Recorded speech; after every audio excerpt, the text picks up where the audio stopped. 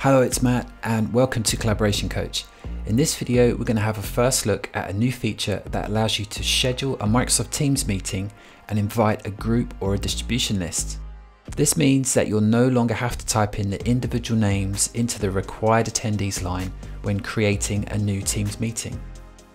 It's a feature often asked for and discussed in the comments section on this very channel.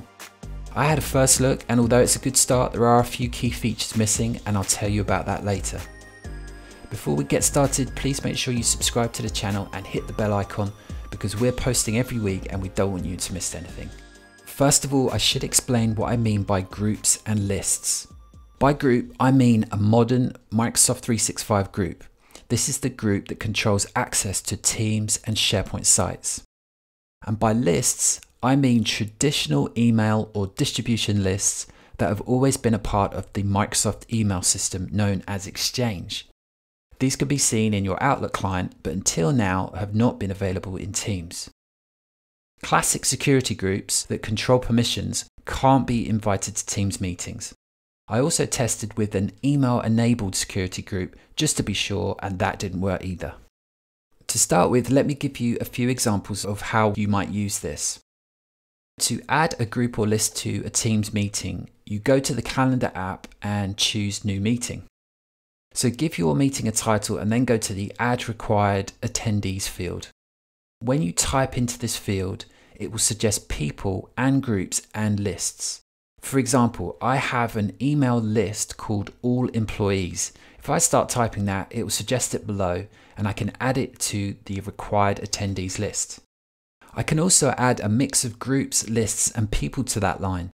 So if I remove All Employees and type Retail, Executives and an individual, I've got one here called Patty, it lets me do that.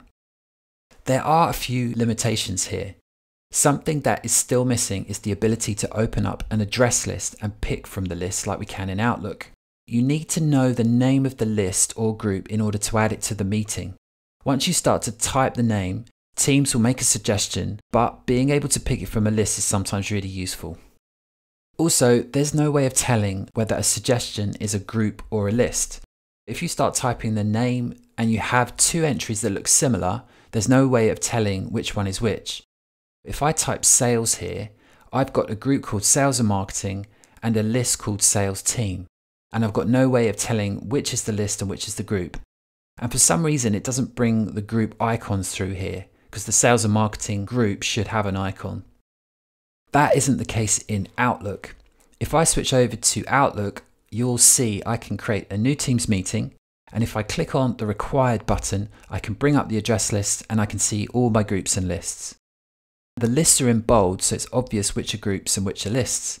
If I type sales here, for example, you can see that. And if I choose Sales and Marketing, I can see the icons for that group. So Outlook is your friend if any of those restrictions are causing you problems. So back in Teams, I'm going to address my meeting to the All Employees distribution list, and I'm going to call the meeting Company Meeting. If I go to the Scheduling Assistant page now, I can see the All Employees list here, but I can't expand the list, so I can't see individual availability.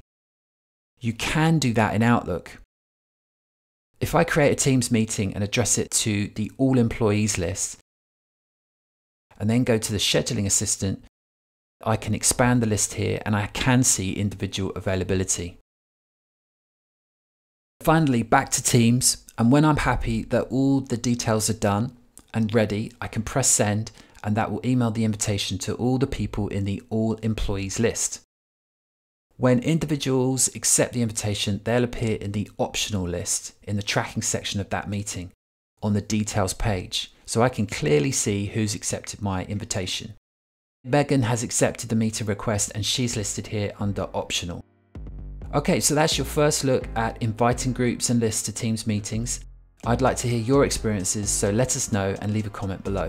Thanks for watching and I'll see you next time.